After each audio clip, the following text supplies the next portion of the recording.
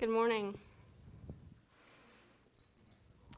Okay, so today we're going to talk about a case that I got to see the first week that I was here, which was pretty exciting for me. We had a 49-year-old lady come in. She was previously healthy. She was a retired business professor, had retired at 49 because they'd sold some type of pharmaceutical company, so she'd done pretty well for herself. And she had a 2-month history of lower extremity weakness, hearing loss, and new onset decreased visual field loss in the right eye. So this had all begun about a couple months prior, August 2010. She kind of been seen at several different hospitals. She presented initially to Provo, Utah with some weakness, some sensory loss in her legs, urinary incontinence, vertigo, and gait instability. She had an MRI at the outside hospital, and that showed some increased T2 flare signals in the deep cortex. She also had an EMG there that showed some decreased amplitude in the tibial nerves. She was diagnosed there with Guillain-Barré. She was treated with 5 days of IVIG, discharged with physical therapy, and she thought for the next 6 weeks that she was improving. She had, from then, she had an onset of gradual hearing loss in her right ear, worsening gait instability. They started her on prednisone and famciclovir. She also had a new onset of a severe bitemporal headache, some increased weakness and kind of numbness in the lower extremities, worse on the right. She had another MRI at that time, which showed some more signal on T2 flare, which looked like MS. And she was experiencing some pretty severe vertigo at that time, and she was transferred to a Colorado hospital. She had an INO. She was hyperreflexic. She had an LP there, but the CSF showed no oligoclonal bands, but did show some elevated protein. Pretty much pan-normal lab workup. As you can see, kind of got the full spectrum Lyme, HSV, Rocky Mountain spotted fever. And she was treated with 3 days of IV steroids at that time. So she was discharged. She was still having some of the symptoms. She got a dose of IVIG, didn't really improve. And then she started having some confusion, some word-finding difficulties, some cognitive slowing. And so when she presented to the University of Utah, she had a right foot drop, she had hearing loss on the right side, and she'd woken up the day prior with some decreased visual field on the right side. There was no pain with extraocular movement. Her acuity was great. She was 20/20 with correction, and no photopsias. As far as past medical history, as I mentioned at the beginning, she was previously healthy, had some gestational diabetes, and a bout of acute gastroenteritis while traveling in Ireland pretty recently. Her only medications were a multivitamin. She'd been started on Lyrica a couple months prior for the worsening headaches for migraine, and one of the physicians had started her on Doxy for suspected Lyme disease. Ocular history, she'd worn glasses since the age of 12. And notice in quotations it says ocular migraines because those are the patient's words. I know that's not a preferred term here. And past neurological history, just the migraines with aura since age of 8, but maybe one every 6 months and pretty good relief with ibuprofen. One episode of loss of consciousness when she was 9 due to a skiing accident, and she was out for a couple days there. Family history was significant for a cerebral aneurysm in a sister at age 40 and a maternal grandmother who had also had a hemorrhage. No family history of MS. So on exam, again, visual acuity was really good. She 20/20 OU, pressures were great. Kind of really the only abnormality there is stereo. And then fields to confrontation, she had peripheral loss with central sparing and no deficits in the left eye. And she did not have an INO when she presented here. So here are her prior scans. This is the first one that we have, and you can see a couple of hyper-intense signals here. This is the next scan that we have, the second MRI that she had. And you can notice a little area of hypo intensity right here in the corpus callosum. She continued to have several hyperintense regions. This is when they started really seriously considering MS.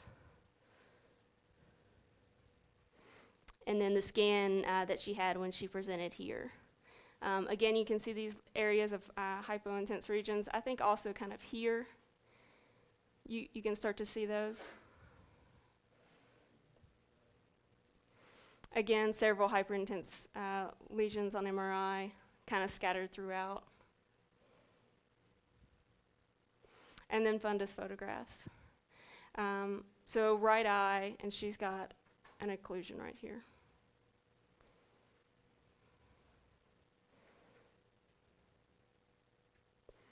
Left eye looked pretty good initially. And got FA. And some clear abnormalities here, these areas of hyperintensity. And then you can see the artery occlusion. Left eye also showed the areas of hyperintensity. And in the periphery, another occlusion.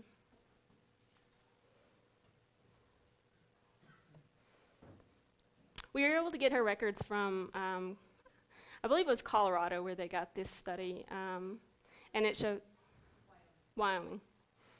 And it showed low frequency hearing loss. And so differential diagnosis. So kind of on the list at that time was multiple sclerosis, ADEM, Lyme disease. She'd been diagnosed previously with Guillain-Barré, and then Tay-Sachs syndrome. So she actually kind of meets all the criteria for Tay-Sachs syndrome. It was first described in 1979. There's at least 200 cases reported.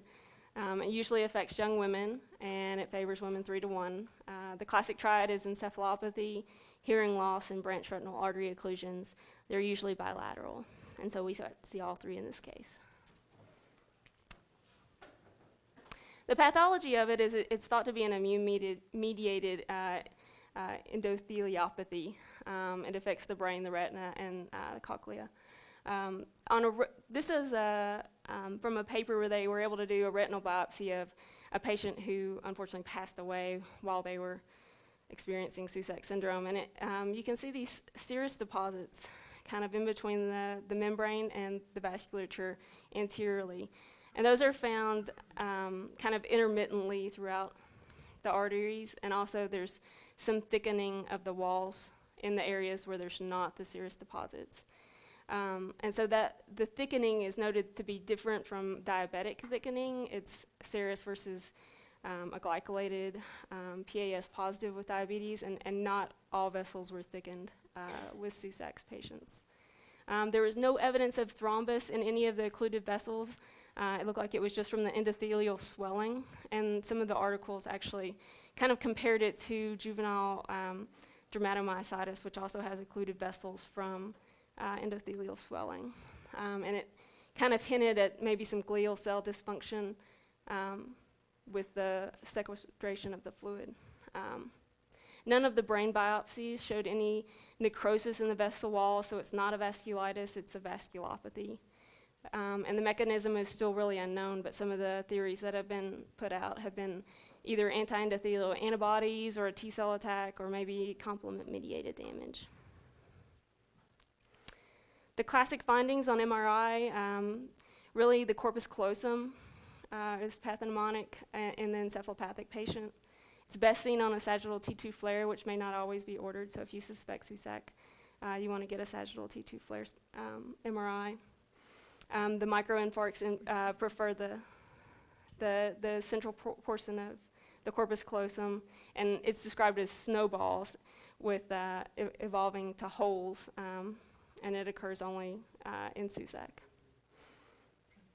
Another finding is the string of pearls, and it's a studying of the internal capsule by microinfarcts. I've got pictures of that, best shown on diffusion-weighted imaging.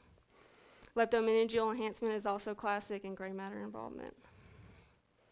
So here are the snowball pictures of the corpus callosum,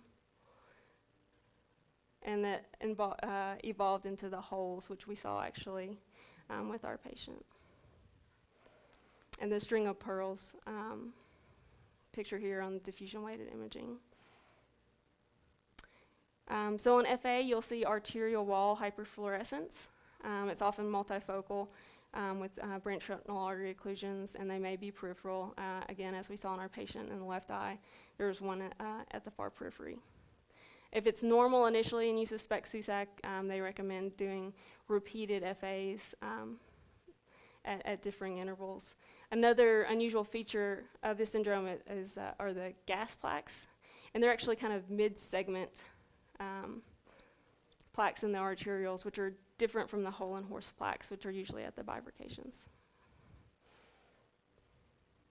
The encephalopathy evolves subacutely. Often these patients will present with psychiatric features. They may be found in the psych wards. They'll have extensor plantar responses, may have seizures, and frequently have headaches.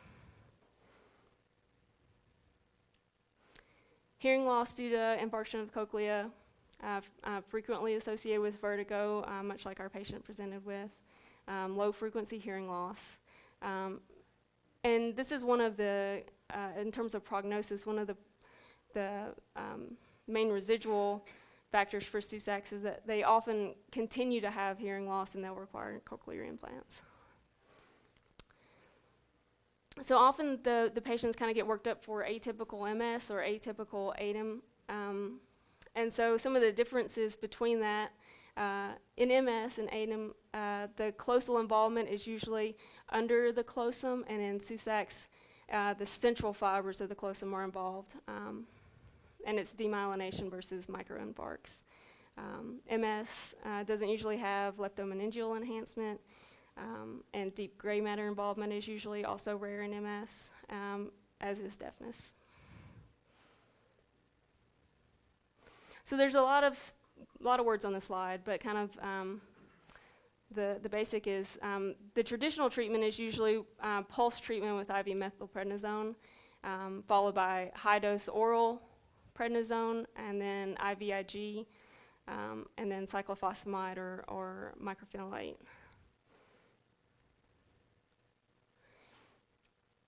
Some papers discuss a differing treatment plan for those patients who just present without encephalopathy. Although it follows a similar pattern, IVIG, steroids, it may be at a slower taper, but they caution that with the unpredictability of encephalopathy, that you may still want to treat pretty aggressively for this. Additional treatment options are rituximab, which is a monoclonal antibody to just CD20 positive B cells. And those are found only on mature B cells, not on the stem cells or the plasma cells. It takes about 8 months to replace those cells. If patients aren't responding to conventional therapy, you might want to consider plasmapheresis. For those patients who were initially diagnosed with MS and were treated with interferon, it has not been shown to be successful for treatment, and often those patients worsen clinically. Monitoring includes serial ophthalmology exams, following with audiology, neuropsych testing, and repeat MRIs. The prognosis can vary. It can be monocyclic. There can be remission after a couple of years, and they never have another episode of this. It can be polycyclic, where it recurs again kind of in a short period, or it can be chronic, where they have a prolonged continuous course in which the disease is active. They frequently see that for the patients who just present with branch retinal artery occlusions. There was one patient that had a kind of a chronic course over about 30 years. So in summary, SUSAC syndrome, it's frequently misdiagnosed. It's a triad of encephalopathy, hearing loss, and branch retinal artery occlusion. The pathology is thought to be an autoimmune endothelial disorder, and the treatment is usually with steroids, with the length of treatment depending on patient response. The newest therapy is rituximab, and you want to follow the patients closely. If during the steroid taper they're decompensating, you want to increase the dosage. Prognosis, again, varies from complete remission to continued cognitive impairment and hearing loss. But blindness is actually rare.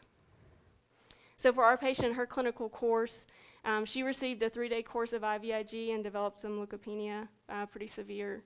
Her husband was kind of concerned at that time and actually wanted her worked back up for Lyme disease, which they did and got an infectious disease consult, but it was all negative. They didn't agree to steroid treatment, and she got 3 days of Solumedrol, and was going to be started on rituximab therapy closer to home. As far as her condition on discharge, she was still having pretty unsteady gait. She still had the right upper field visual defect and was still having some weakness in her legs. Any questions? You didn't show the visual fields. I didn't show the visual fields, you're right, and I didn't because they were not very reliable. When she came to us, she was very, very tired, very confused, and I think kind of fell asleep during the visual fields, actually. Are the defects from the vascular occlusions or from the intracranial lesions? I believe they're from the vascular occlusions. Is the belief now that a lot of her earlier symptomatology was related to Tay-Sachs? Yes. Yes.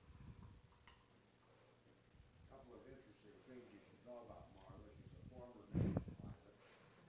But more importantly, she's had good luck on betting on the Kentucky Derby. She promised me instant wealth if I would follow her advice next time.